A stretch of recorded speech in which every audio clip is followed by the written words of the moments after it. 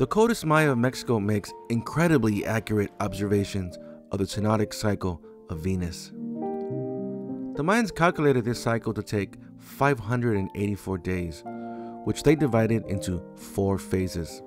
The first phase is morning star, where Venus rises before the sun in the east for 236 days. During morning star, Venus rises several hours before the sun. Venus will rise before the sun for 236 days, and Venus resembles a star. The second phase is Superior Conjunction. It's when Venus is behind the sun and is not visible for 90 days.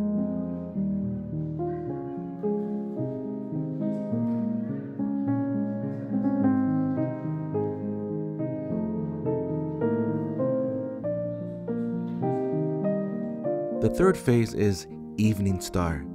During Evening Star, Venus appears above Earth's horizon just after sunset and for several hours in the night sky. Venus resembles a bright star. Evening Star lasts for 250 days, and Venus will be visible at dusk. The fourth and final phase is Inferior Conjunction. That's when Venus is again aligned with the sun, but this time in front of the sun.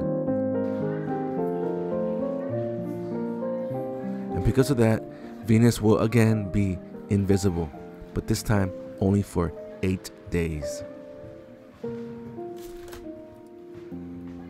When looking at the synodic Venus cycle and the Maya's Codice, page 1, 5, and 9 is associated with Superior Conjunction. Found at the top, that's when Venus is invisible. Page 2, 6, and 10 associated with Evening Star. Page 3 and 7 associated with Inferior Conjunction, when Venus is not visible for a second time.